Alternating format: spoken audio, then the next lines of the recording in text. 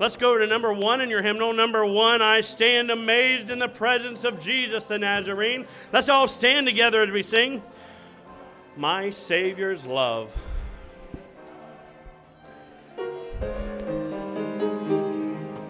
On that first together, I stand amazed in the presence of Jesus the Nazarene, and wonder how he could love me, a sinner condemned unclean. How marvelous, how wonderful, and my song shall ever be. How marvelous, how wonderful is my Savior's love for me. On that fourth, he took my sins and my sorrows, he made them his very own. He bore the burden to Calvary and suffered and died alone. How marvelous, how wonderful, and my song shall ever be.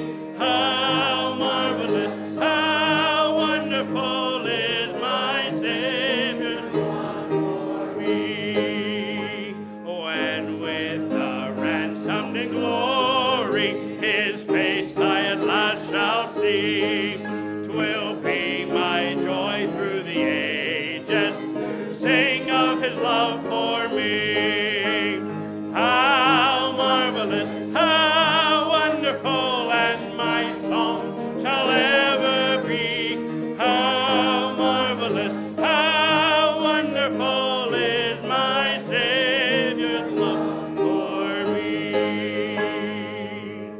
All right, good singing this morning. Good to see you in church today. Good to be a Buckeye today. And it's been pretty good for quite a while. I think we're spoiled, but great. Hope your heart got a good workout yesterday, and I know most of ours did, but sure is good to be in church today. And beautiful morning, and I'm sure glad that God loves us, and he loves us whether we win a football game or not. Amen. And sure is good to be in church today. Thanks for being out this morning. Let's open with a word of prayer together, shall we? Father, thank you for this morning. Thank you, Lord, for another opportunity that's ours to gather together here. And Lord, we're thankful for the great love you have towards us. Lord, we love you because you first loved us. And Father, I pray that you'll help us this morning to sing to you, that everything we do here this morning would be to honor and bring glory to you.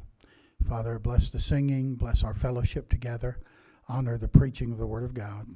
May your will be done in each of our lives. The best we can, I pray each of us would yield ourselves to you so that you would be able to have your way in each one of our hearts and lives this morning. Make this service exactly what you desire it to be.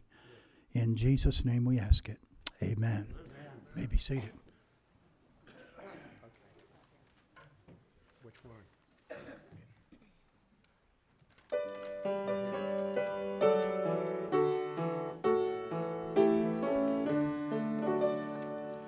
There's a peace in my heart that the world never gave, a peace it cannot take away.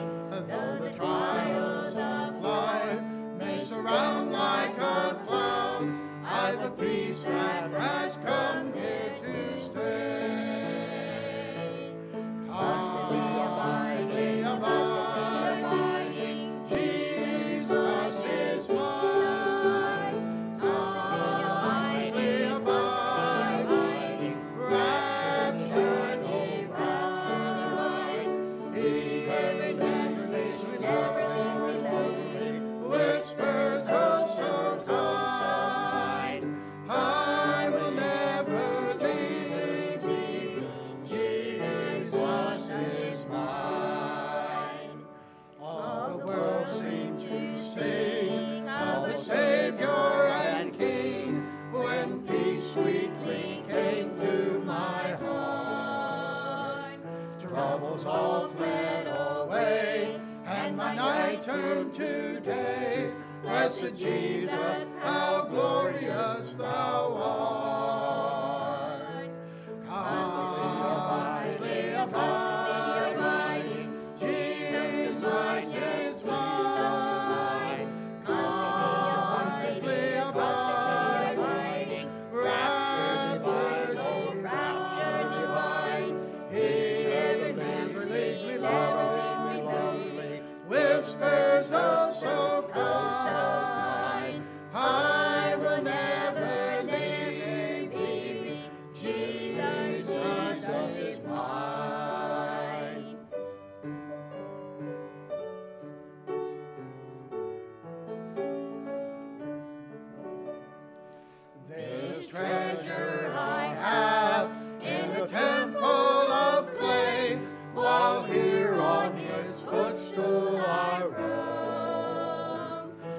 that he's coming to take me some glorious day over there to my heavenly home.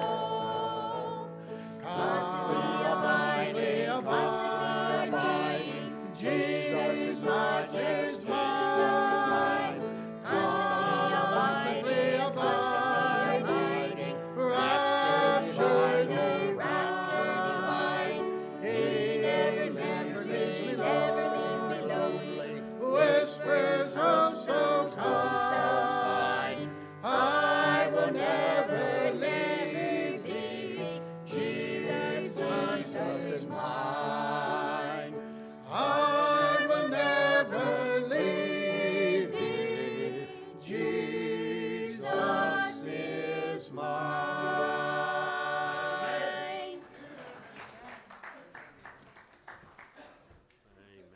311 in your hymnal, 311, redeemed, how I love to proclaim it, redeemed by the blood of the Lamb, redeemed through his infinite mercy, his child and forever I am. 311 on that first together, redeemed, how I love to proclaim it, redeemed by the blood of the Lamb, redeemed through his infinite mercy, his child and forever I am. Redeemed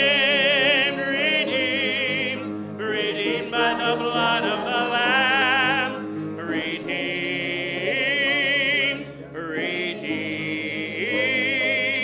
his child and forever I am. Redeemed and so happy in Jesus, no language my rapture can tell.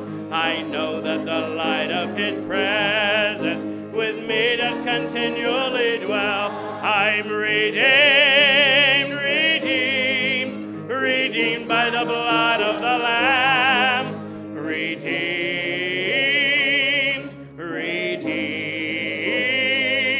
his child and forever I am. On that last, I know I shall see in his beauty the King in whose law I delight, who lovingly guardeth my footsteps and giveth me songs in the night. Redeemed by the blood of the Lamb, redeemed,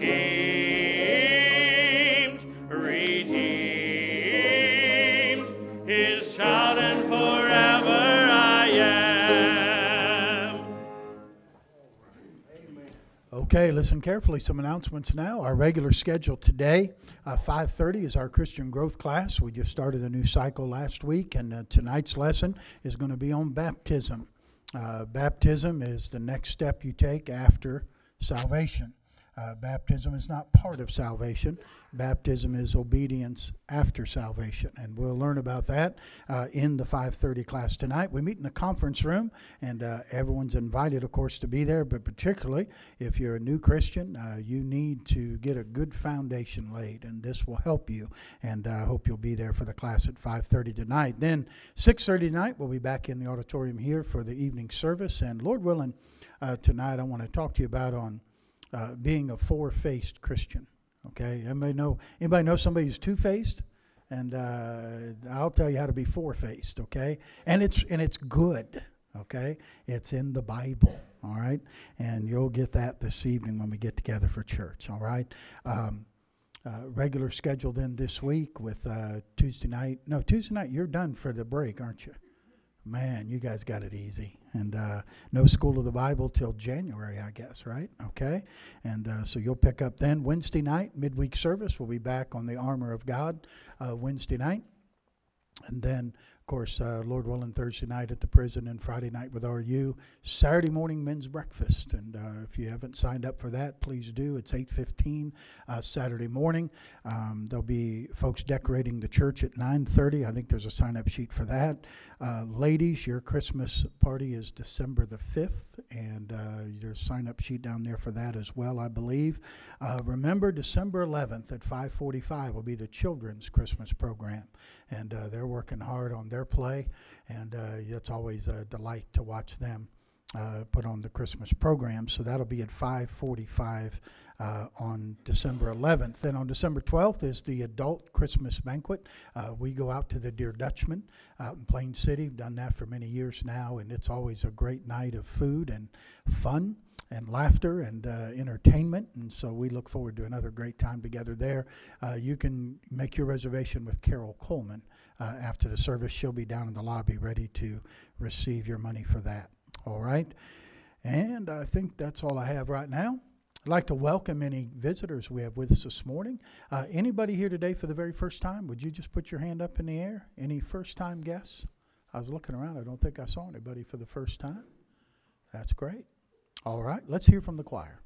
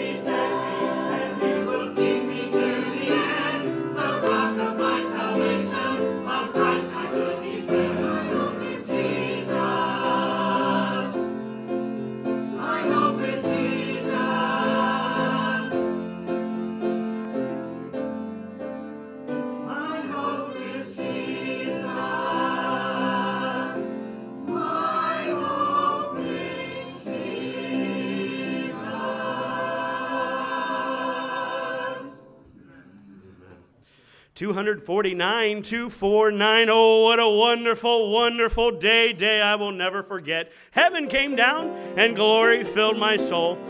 Let's sing that first together. Oh, what a wonderful, wonderful day I will never forget. After I'd wandered in darkness away, Jesus, my Savior, I met. Oh, what a tender, compassionate friend. He met the need of my heart. Shattered, dispelling with joy, I am telling, He made all the darkness depart. Heaven came down and glory filled my soul. Oh, and at the cross,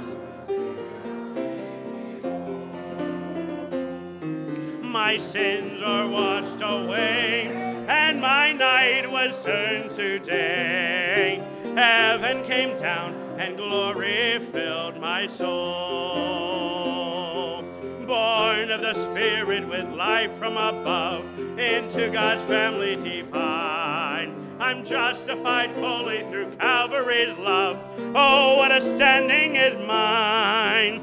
And the transaction so quickly was made, when as a sinner I came. Took of the offer of grace he did proffer. He saved me, oh, praise his dear name. Heaven came down and glory filled my soul. Oh, and at the cross the Savior made me whole. My sins were washed away, and my night was turned to day. Heaven came down and glory filled my soul. As we sing this last, children, you're dismissed to junior church. Children, you can go on to junior church. Let's sing that last together. Now I've a hope that will surely endure. Now I've a hope that will surely endure after the passing of time. I have a future in heaven for sure, there in those mansions sublime. And it's because of that wonderful day when at the cross I believed. Riches eternal and blessings supernal from his precious hand I received. Heaven came down, my soul. Oh, and at the cross the Savior made me whole. My sins were washed away, and my night was turned to day. Heaven came down and glory filled my soul. Heaven came down and glory filled my soul. Amen. That's good. Well, let's go to 241. 241. Grace greater than our sin. 241. Let's all stand together one more time as we sing Marvelous Grace of Our Loving Lord.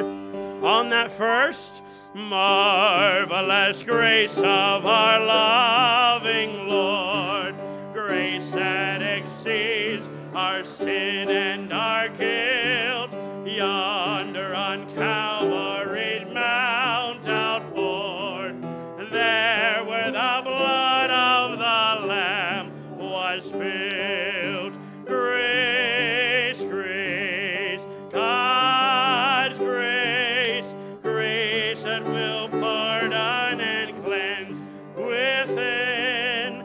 Grace, grace, God's grace, grace that is greater than all our sin.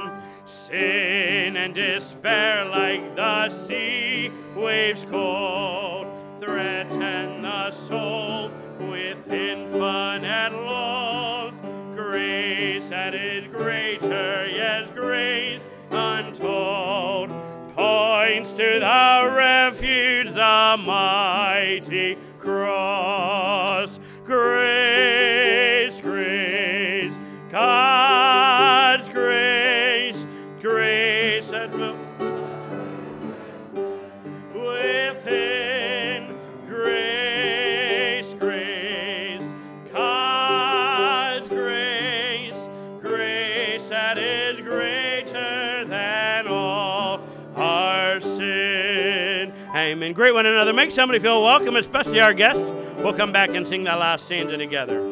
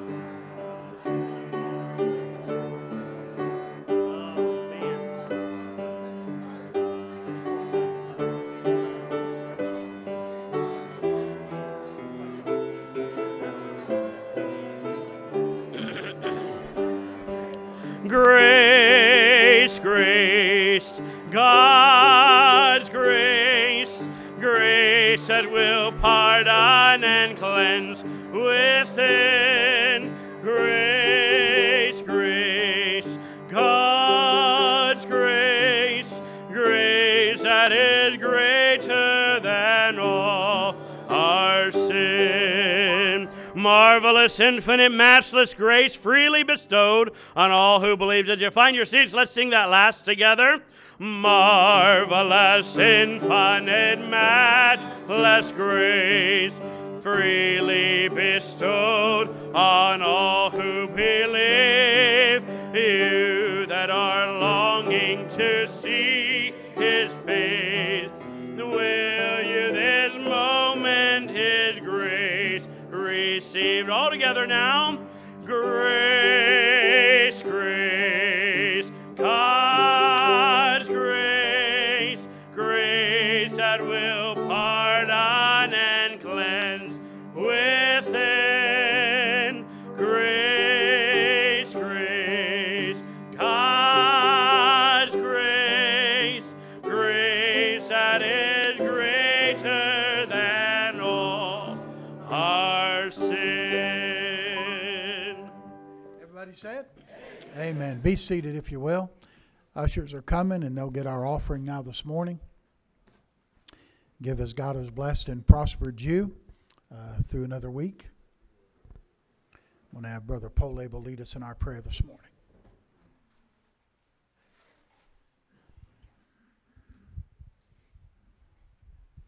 Let's pray. Our Heavenly Father, we thank you for this day that you've given us here to come to church. And we pray that you'd be with the pastor as he brings the word, that we'd pay attention to it and do what you want us to do. And then we ask that you'd be with those one here today that's not saved, that they'll ask Jesus Christ to come into their heart and save their soul. And we pray that you'd bless this offering that give, and that it be blessed. Use it to glorify your name. We pray in Jesus' name. Amen. Amen.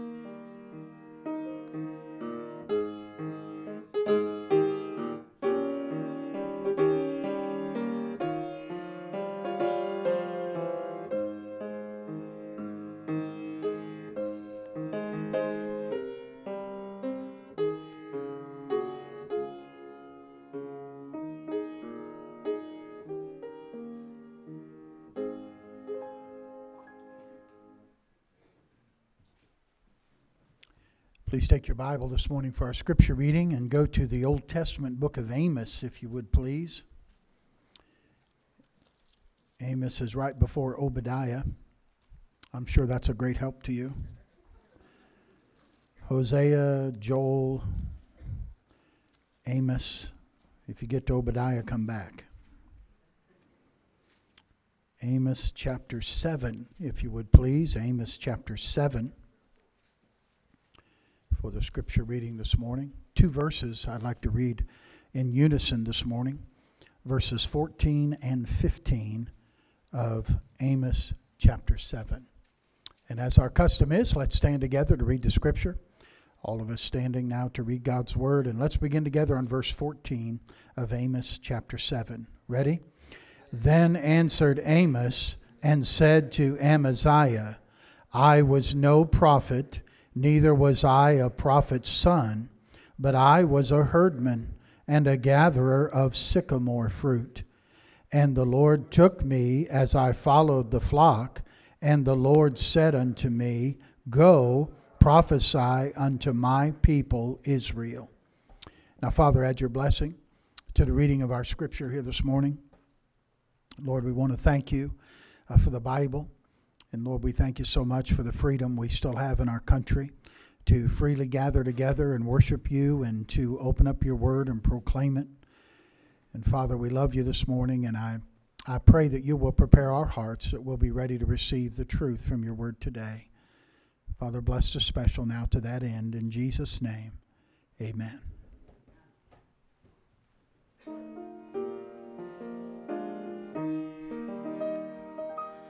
In the dark of the midnight have I oft hid my face, while the storm howls above me, and there's no hiding place.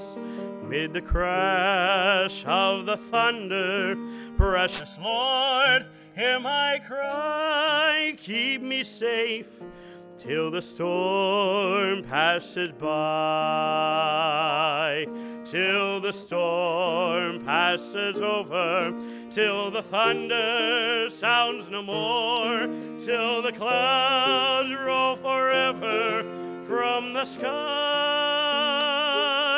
Hold me fast, let me stand in the hollow of thy hand. Keep me safe till the storm passes by. Many times Satan whispered, there is no need to try, for there's no end of sorrow, there's no hope by and by. But I know thou art with me, and tomorrow I'll rise where the storms never darken the skies. Till the storm passes over, till the thunder sounds no more, till the clouds roll forever in the sky. Hold me fast, let me stand in the hollow of thy hand. Keep me safe till the storm passes by. When that long night has ended and the storms come no more, let me stand in thy presence on that bright, peaceful shore. In that land where the tempest never comes, Lord, may I dwell with thee when the storm passes by. Till that storm passes over, till the thunder sounds no more, till the clouds roll forever from the sky. Hold me fast, let me stand in the hollow of thy hand. Keep me safe till the storm passes by. Amen. That's good. Now, Heavenly Father, we bow before you in prayer this morning. And Lord, I desperately need your help today, and I pray you would help me and strengthen me as I bring the message this morning. Please help the folks as they listen today. I pray, God, that you would minister to hearts this morning as only you can do. We desire your presence in a real way this morning. May the truth of the Scripture here today be an encouragement and a help to every individual here this morning. So, Father, give us all ears to hear what the Spirit would say to the church this morning. For it's in Christ's name I ask it. Amen. I do ask for your prayers this morning. I've several infections going on the last few days, and I'm on my 4th day of antibiotic. And started out in much better voice this morning, and already it's fading fast. So I apologize for the raspiness that it is, and appreciate you praying for me this morning while I bring the message. Amos was a farm boy. Anybody grow up on a farm? Farm boys in here? Somebody still lives on a farm, don't they? Amen. And he was a herdsman. What he did was he took care of cattle. That was Amos's job, and you could call him just an unpolished country boy. And that's what he was saying here in chapter 7 when he said, I'm not a prophet, and I'm not the son of a prophet. I was just a herdman. I was just a guy who watched cattle. And in fact, he said, I was a gatherer of sycamore fruit. And Amos preached to the northern kingdom of Israel. Israel, when you go through the kings sometimes, and 2 Kings and some in Samuel, Chronicles for sure, you never find a good king in the northern part of the kingdom. Any good king was always in Judah, in the southern part. The northern kingdom had none. And that's where God sent Amos to preach against their idolatry, against their sins against God and them leaving God. And Amos was sent with a message. There are some great texts in the book of Amos. You've heard of the verse, prepare to meet thy God, O Israel. That's in Amos. You've heard that there'll be a famine in the land. Not a famine for food or a famine for the thirst for water, but a famine for hearing the words of God. That's Amos saying those words. Woe unto them that are at ease in Zion. That's Amos. Can two walk together except they be agreed? That's Amos. Great text in Amos, and I'm not using any of those texts this morning, okay? Though it would be wonderful if we did. But I want to focus this morning on a statement made about Amos in the 2 verses we read just a few minutes ago. He's a gatherer of sycamore fruit. A sycamore fruit was very similar to a fig, but it's not as sweet as a fig. In fact, it didn't ripen as easily. In fact, they believed that it wouldn't ripen fully by itself. And so what they would do, those who gathered the sycamore fruit, they would take the fruit while it's still on the tree, and they had a iron comb that they would use, and they would hit the fruit, literally beat on that fruit to bruise it. Then they would let it go for a while, and then when they picked it and ate it, it would become sweet, and it would be good to eat. So they didn't believe it would ripen until it was bruised, and once it was bruised, it would ripen and become sweet to the taste and easy to eat. Now I want you to think about that. As I thought about that, I thought, a lot of Christians are just that way. Bitter. If we're unbruised, we can be pretty bitter and harsh. But once we're bruised, we can become very sweet. You may think of people right now. I hope you're not thinking of yourself, but if the shoe fits, you better wear it. Hard, tough, bitter, difficult for other people to enjoy, difficult for other people to be around. And when that happens, the Lord says, I think I'll have to bruise them. I think I'll have to put the iron comb upon them a little bit, because I need to turn that bitterness and that harshness into sweetness so that they can be a blessing to other people. God uses heartaches, burdens, trials, disease, tragedy. And these are all things that God will use to bruise us, to soften us, to sweeten us. Now I'm going to give you just 3 statements this morning that I hope will be something that will be a help and encouragement to you. Number 1 is this: God is bruising us to make us sweet. God is bruising us to make us sweet. I wrote this down as I was considering this message, that I wrote down, we often get proud.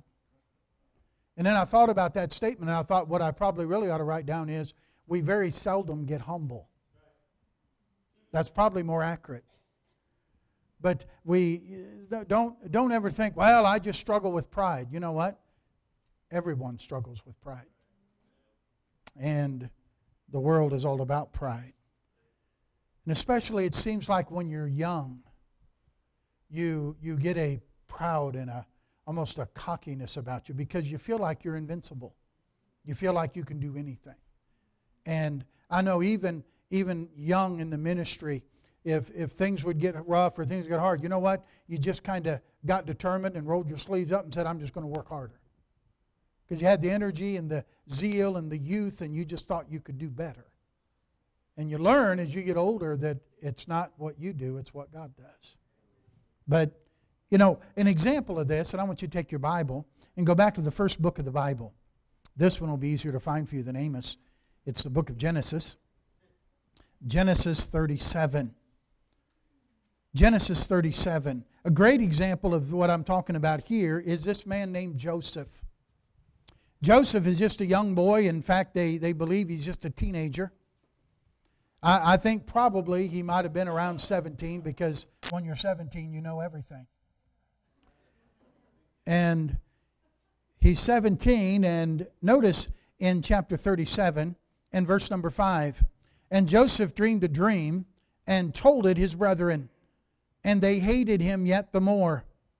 Well, I wonder why they hated him. Notice what it says. He said to them, Hear, I pray you, this dream that I've dreamed. For behold, we were binding sheaves in the field, and lo, my sheaf arose and also stood upright. And behold, your sheaf stood round about and made obeisance to my sheaf. In other words, hey, we were binding sheaves in the field, and my sheaf stood upright, and all you guys, you bowed down to me. Well, I'm sure if you had brothers in your family, that really wouldn't be a dream they would be encouraged to hear. Okay? That might be one you want to keep to yourself, okay, and not share with them. His brethren said unto him, verse 8, Shalt thou indeed reign over us? Or shalt thou indeed have dominion over us? And they hated him yet the more for his dreams and for his words. Now that would have been enough, wouldn't it? I'd have said, okay, any other dreams, I'm not telling these guys it. But it doesn't stop there. Again, he's young. He's pretty brash. He's pretty cocky. Okay, look what happened. Verse 9. He dreamed yet another dream and told it his brethren. And I read that and I say, Joseph, why would you do that? And he said, Behold, I've dreamed a dream more. And behold, the sun, the moon, and the 11 stars made obeisance to me. And he told it to his father and to his brethren. And his father rebuked him, said unto him, What is this dream that thou hast dreamed? Shall I and thy mother and thy brethren indeed come to bow down ourselves to thee to the earth? He said, Man, what are you talking about, boy? I'm your dad. Think your mother and I are going to bow down and worship you? Man, I tell you what, he rebuked him. But Joseph, that's Joseph. He would wear the coat of many colors as the favored son. Don't you think his brothers enjoyed that? Sure. Let me ask you a question. Do you think Joseph's fruit was sweet to his brothers or pretty bitter? Pretty bitter. Think they enjoyed being around him? Not on your life.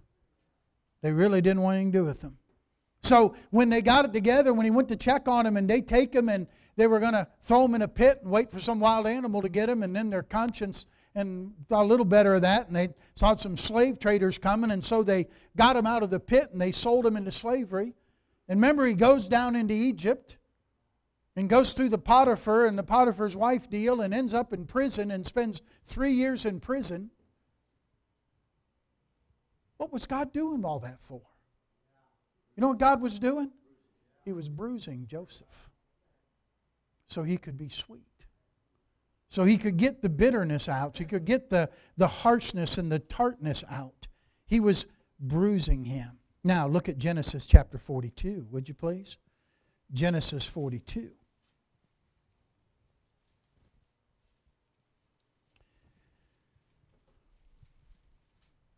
His brothers now have come down to Egypt. The famine has come, and of course they have to come to Egypt to get grain and get food from Joseph. And he keeps them, and he's telling them, verse 19, let's start there. If ye be true men, let one of your brethren be bound in the house of your prison. Go ye, carry corn for the famine of your houses.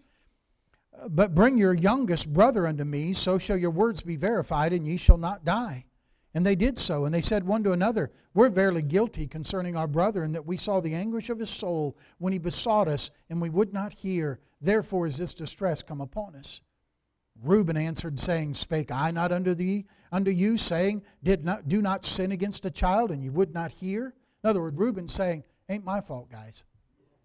I didn't have anything to do it. Don't put any blame on me. Okay, you always have those people around, don't you? Therefore, behold, also his blood is required. And they knew not, now watch, they knew not that Joseph understood them. For he spake unto them by an interpreter. And he turned himself about from them, and what, church? He wept. And returned to them again, and communed with them, and took from them Simeon, and bound him before their eyes. And of course, he sends them back for them to get his Joseph. But listen, Joseph weeps. You know what Joseph would have done before he was bruised? Hey guys, this is what I dreamed. This is what it was all about, buddy. Coming to pass, isn't it? Look who's bowing down to me. Oh, he's not that way now. Huh? What? How can he weep? He's been bruised, that's why. But let's move on. Look at chapter 43. They come back. When they come back and they bring Benjamin with them, verse 29 of chapter 43 says, He lifted up his eyes, and he saw his brother Benjamin, his mother's son, and said, Is this your younger brother, of whom ye spake unto me? And he said, God be gracious unto thee, my son. And Joseph made haste, for his bowels did yearn upon his brother, and he sought where to weep, and entered into his chamber and wept there. Again, he's weeping as he sees Benjamin. That I'll tell you, I believe there's a tenderness in Joseph that wasn't there before he went through what he went through. Before God bruised him, that tenderness and that kindness was not there. Now look at chapter 45, verse number 1. Joseph could not refrain himself before all them that stood by him, and he cried, Cause every man to go out from me. And there stood no man with him, while Joseph made himself known unto his brethren. And he wept aloud. And the Egyptians in the house of Pharaoh heard. And Joseph said to his brethren, I'm Joseph. Doth my father yet live? And his brethren could not answer him. They're troubled at his presence. And Joseph said unto them, Come near to me, I pray you. And they came near, and he said, I'm Joseph, your brother, whom you sold into Egypt. Now therefore be not grieved, nor angry with yourselves, that ye sold me hither. For God did send me before you to preserve life. For these 2 years hath the famine been in the land, and yet there are 5 years in the which there shall be neither earing or harvest. God sent me before you to preserve you a posterity in the earth, and to save your lives by great deliverance. So now it was not you that sent me here or hither, but God. And he hath made me a father to Pharaoh, and lord over all his house, and a ruler throughout all the land of Egypt. And he tells them to go back and get their father. He's saying, listen, don't you be upset. Did he want any vengeance? No. Was he mad at him? No. He came to realize, hey, all this hardship I went through and all these struggles I went through, the fears I had, even going to prison. Who did that? My brothers? No, God did. God did. God was bruising me. God was preparing to use me. And God couldn't use me until He bruised me. So God is bruising us to make us sweet. Joseph's heart is so much tender. Let me give you statement number 2 this morning. Don't resist when God wants to bruise you. That's our natural tendency. We want to resist the iron comb. We don't like it. Don't complain when things get tough. Don't complain when times are hard. Don't complain when the storms come. When those things come upon you, listen, don't get upset and don't complain and don't get discouraged. Hey, rejoice. Why? Say, there's a God in heaven who's preparing to use me. There's a God in heaven who wants to do something with my life. What a joy. Why would God allow a church building to burn down and 7 people die? Because God was trying to prepare a Charles Haddon Spurgeon. Why would a man lose an eye to cancer? Because he's preparing a Ron Hamilton, Patch the Pirate. Why would a young preacher lose a 2-year-old little girl? Because God was preparing to use a Lee Robertson. Why would God have a man be born to a drunken father, a town drunk, and want nothing to do with God, and be reared by his mother, and yet grow up to be a Jack Hyles? You know why? God was preparing somebody.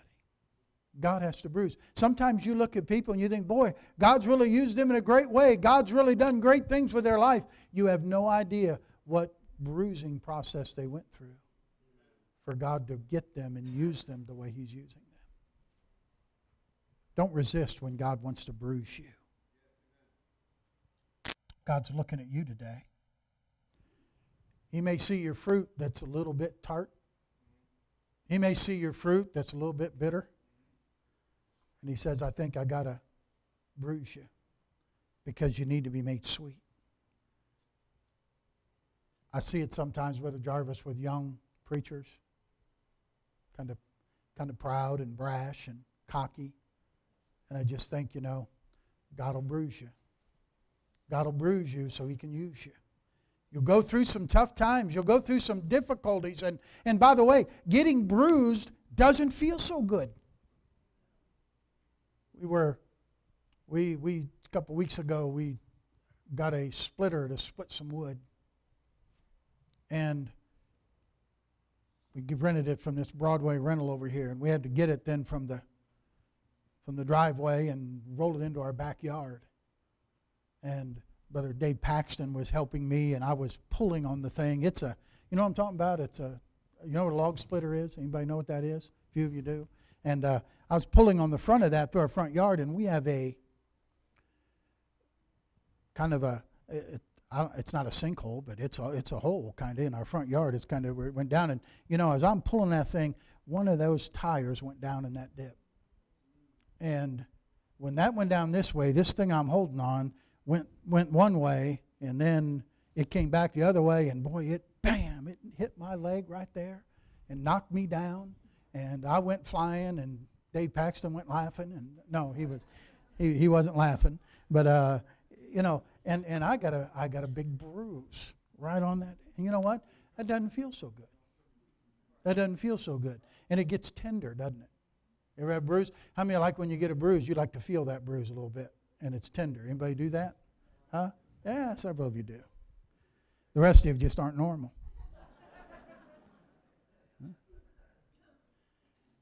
Sometimes it seems like the preacher may be picking on you, or he's preaching hard at you, or telling you hard things.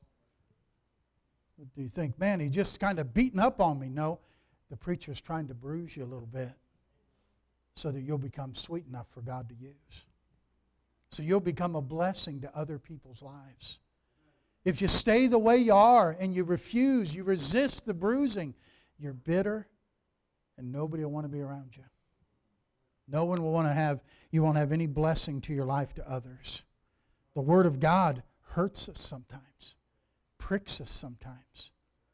It pierces to the dividing asunder of our soul and our spirit. But God's Word, when we allow it to work in our life, it'll only make us to be a blessing to others. It'll only make us to be what God wants us to be. Parents, listen to me, children. Listen to me, teenagers. Parents begin to come down hard on you. You think they're too strict and too tough. There are too many rules and too many regulations. Listen, they're doing that because they're trying to make you to be a blessing to others.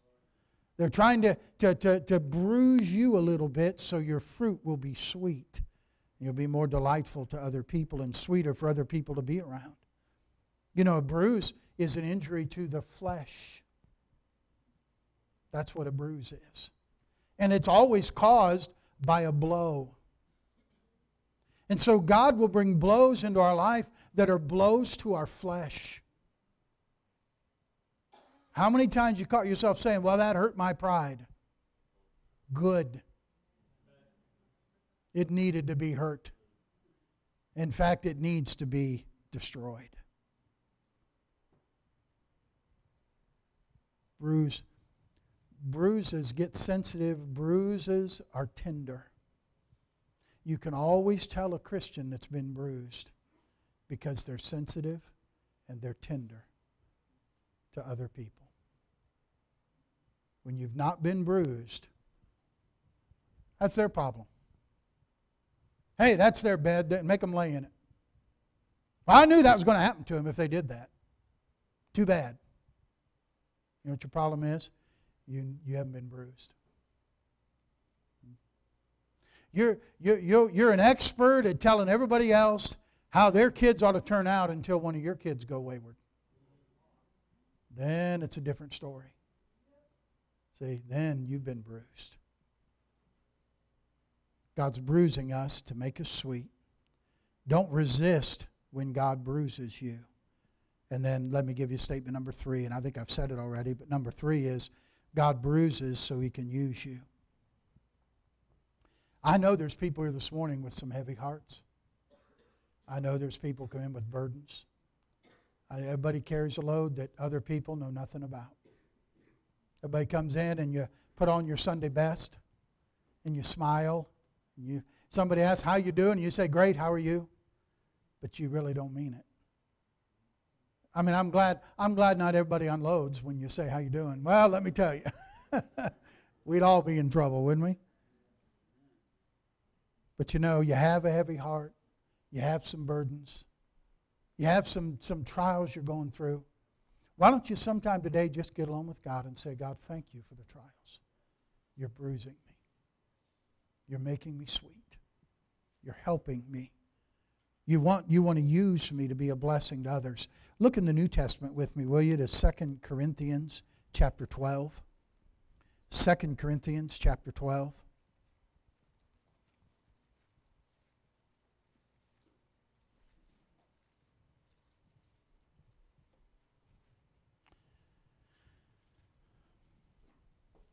Paul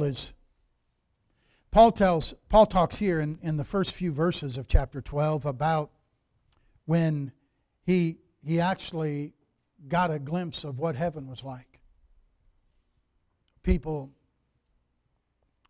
you know, the real deal, the only guy I know that went to heaven and saw what it was like and could tell anybody about it is the one you're reading about right here. Okay? There's other people who try to sell books and write books and all that kind of stuff to make money on it. But listen, here's a fellow who really did it. You know why? Because God put it in the Bible. Okay? God, if it was a lie, God didn't put it in the Bible. All right? And so he records it here. And Paul said that he would not even talk about it. Paul didn't advertise his next meeting. Come hear the man who had the heavenly experience. Come hear the man who went to heaven and came back. Let him tell you about it. Would never talk about it.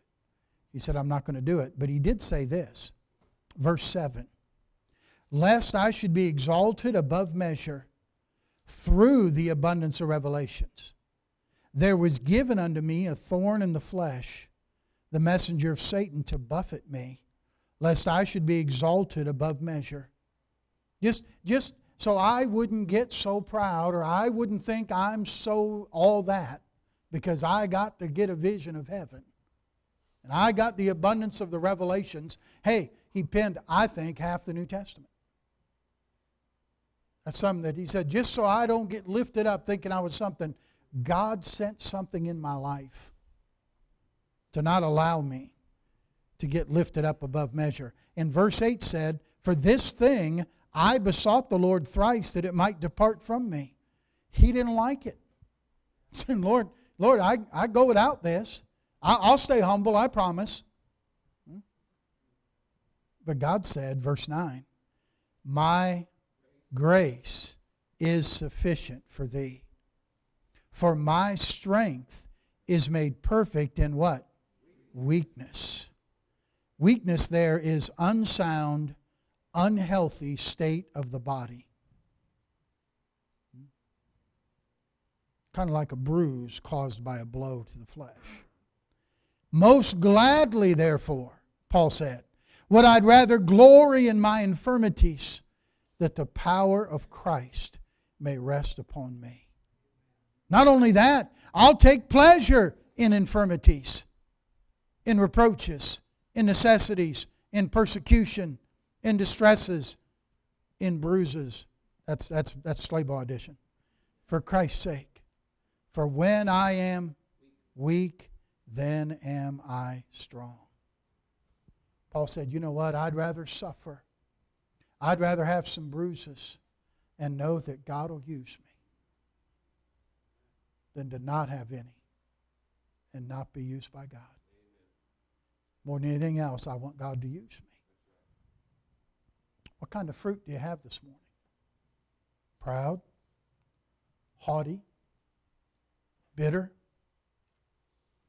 Will you let God bruise you to some sweetness so He can use you to be a blessing to others? So others can enjoy that sweetness and be blessed? Everybody here this morning, as I talk about that and I talk about people who you really enjoy being around, you think of somebody. You say, you know, I just look forward to spending time with people like that.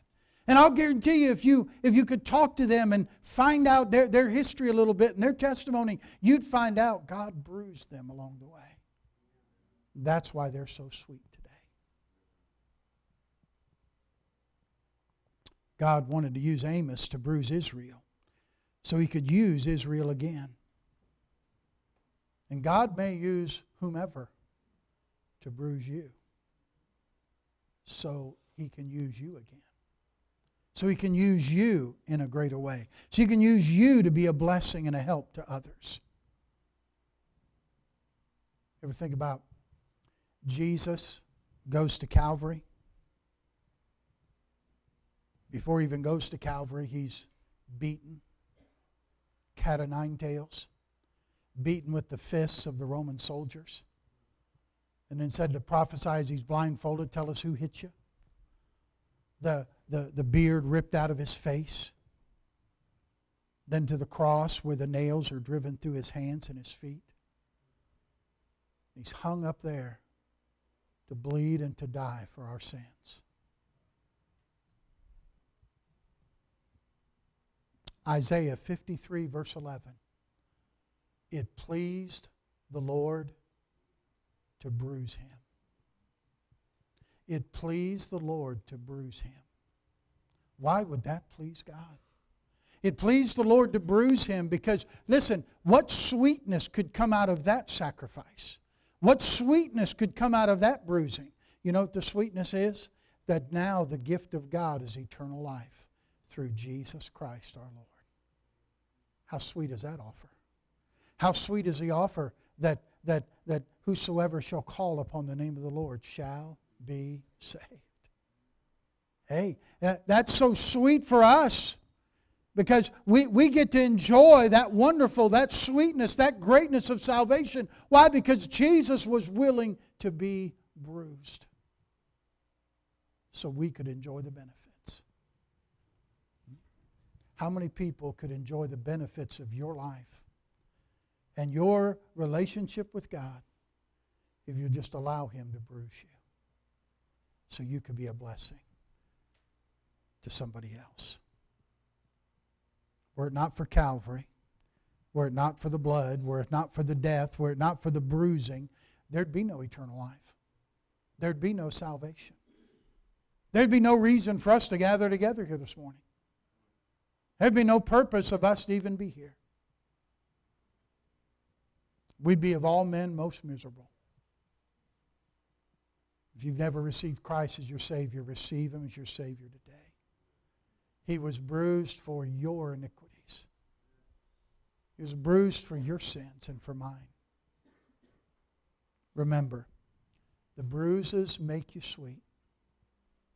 Don't resist when God wants to bruise you. And remember, He bruises us that He might use us. Don't get upset when you're going through the bruising process. I know it's painful. It didn't feel real good when the tongue of that thing lashed over and nailed my thigh. That hurt. But you understand, it's good. It helps you. And it'll help you be a blessing to others. Will you let God bruise you? That's Amos, a gatherer of the sycamore fruit, who God uses, who God bruises, He uses. Let's pray together, shall we? Father, take the simple truth now this morning. Thank you for the life of Amos. Thank you, Lord, for his testimony. Lord, what a great book. What a great prophet. And he was just a cattle herder and a gatherer of the sycamore fruit. And Lord, by that description, you help us understand what you desire in our life. I know you don't want our fruit to be bitter. You'd like our fruit to be sweet. The Bible says we're known by our fruits. And so, Lord, I pray that, I guess, Lord, I'm asking you this morning that you'd encourage people who are maybe in the process of being bruised, that they'll not resist. They'll realize that you're endeavoring to make them sweet. You're endeavoring to use them and allow their fruit to be sweet to others and cause others to want to live for God. And I pray that your perfect work would be done in each of our lives. I pray, Lord, if any in the room have never received Christ as their Savior, they'd realize that He was wounded for our transgressions and He was bruised for our iniquities. That, Lord, we only have peace through the blood of His cross. And I pray they'd come to know Christ as their Savior today. But, Lord, you without a doubt laid this particular message on my heart for today, and I just believe somebody needed it. And I pray you used it in their life today. Our heads are bowed, our eyes are closed. I'll finish the prayer in just a moment. I wonder how many this morning would say, Preacher, there's a day in my life when I knew that Christ died for me, that He was wounded for my transgressions and bruised for my iniquities. He died in my place. And there's a day when I put my faith and trust in Jesus Christ as my Savior. And Pastor, I know beyond a shadow of a doubt I'm saved and that if I died I'd go to heaven. Pastor, here's my hand as a testimony. Would you slip it up right now for me and just say, Pastor, I know that I'm saved. No doubt about it. Okay, you may put it down. So if somebody here today would say, Pastor, I'm not sure about that, but I would appreciate you praying for me this morning. Would you slip your hand up and back down and say, Pastor, pray for me. I'm not sure of my salvation. All right. The message was to believers this morning. I wonder if you're here today and would say, Preacher, the Spirit of God spoke to my heart. I don't know whether you're going through the bruising process. Maybe you've been wondering why certain things have happened in your life the way they have. Maybe like Joseph. I don't think Joseph knew at the time. I think as he reflected back, he saw what God was doing. And maybe this morning, whether it be, I know God's doing this to sweeten me. I know that I'm not going to resist anymore what God is doing in my life when He wants to bruise me. And I'm going to begin to thank God because I know if He's bruising me, He desires to use me to be a blessing and a sweetness to others. And I want that as well. I wonder how many folks in the room would say, Preacher, God definitely stopped at my seat today and spoke to my heart. Pray for me this morning, Pastor. Would you slip your hand up? Christian? Yes. Amen. Amen. Many hands this morning. God bless you. You may put them down. In a moment I'll pray and we'll have our invitation. Why don't you bow the knee to the Lord this morning and say, God, I'll take the iron comb. Just make my fruit sweet to be a blessing to others. Just use me. Make me usable for your service and for your glory. If you're here today and you're saved and you've never been scripturally baptized, you ought to come and say, Pastor, I need to be baptized. If you're saved and you're scripturally baptized and you believe you ought to belong to Bible Baptist Church, then you come. Christian, you just need to come and pray. Bow your knee to the Lord and say, God, have your way in my life, please. Just use me for your glory. Heavenly Father, bless this invitation time. I thank you for speaking to our hearts this morning. Thank you, God, that you're involved in each of our lives. Thank you so much that you desire to use us. Lord, I pray that each of us would desire that our fruit be sweet, fully ripened. That would be our lives could be a blessing to other people as we seek to influence others for the kingdom of God. Father, have your way in this invitation now. May every individual do what you're speaking to their heart about this morning. May no one resist you. And I'll thank you for what you'll do this morning. Quietly, with our heads bowed, stand to your feet. As you stand to your feet, our pianist is going to play. She plays by the Bible, sing. God has spoken to your heart this morning. Respond to Him, will you please? Oh, soul, are you weary and troubled? No light in the darkness you see. There's light for a look at the Savior, and life more abundant and free. Turn your eyes upon Jesus. Look full in His wonderful face, and the things of earth will grow strangely dim in the light of His glory and grace. Through death into life everlasting, He passed and we follow Him there. Over us sin no more hath dominion, for more than conquerors we are. Turn your eyes upon Jesus. Look full in His wonderful face, and the things of earth will grow strangely dim in the light of His glory and grace. His word shall not fail you, He promised. Believe Him and all will be well. Then go to a world that is dying, His perfect salvation to tell. Turn your eyes upon Jesus. Look full in His wonderful face, and the things of earth will grow strangely dim in the light of His glory and grace.